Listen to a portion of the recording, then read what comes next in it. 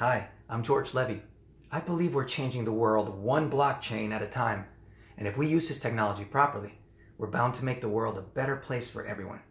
So to help make that change happen, today I am answering a question from one of the students of the Blockchain and Bitcoin Fundamentals course, who asks, is there such a thing as a Bitcoin coin?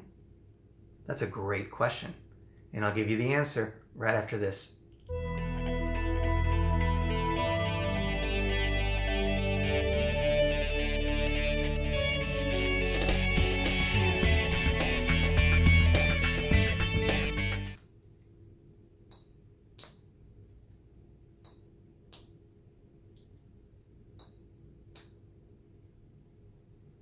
You may have seen these Bitcoins.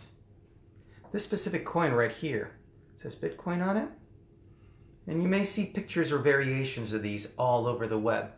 Some people have stacks of Bitcoins like these, which would lead many people to think that perhaps there are Bitcoin coins. Now the answer is there are Bitcoin coins, but let me explain what we mean by that. So for starters, this is a prop. This does not have any Bitcoin in it. You can create a Bitcoin out of plastic, you can create it out of metal, and there are many providers that provide different options of these Bitcoin coins.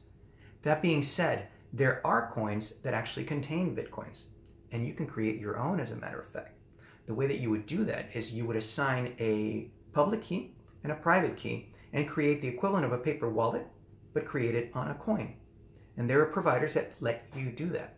So let me explain what I mean by a paper wallet. This is a paper wallet. And if you go to this specific address here, which I am not related to, you will be able to create your own paper wallet, which will provide you with a Bitcoin address and a private key associated with it. What will happen is you can actually send Bitcoins to this address, and then if you ever want to retrieve these, you could load those Bitcoins into a wallet by using this private key over here.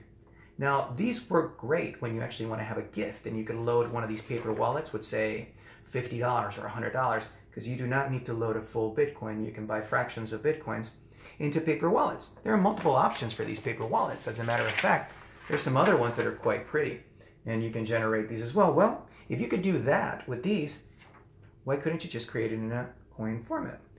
So, to summarize, there are Bitcoin coins, but when it comes to Bitcoin itself, for me to send Bitcoins to anybody else, there's no coins at all involved in the process.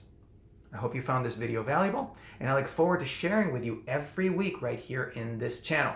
So I invite you to subscribe. If you have any questions or comments, please leave them below. Until next time, we are changing the world, one blockchain at a time. I'm George Levy. Thank you for watching.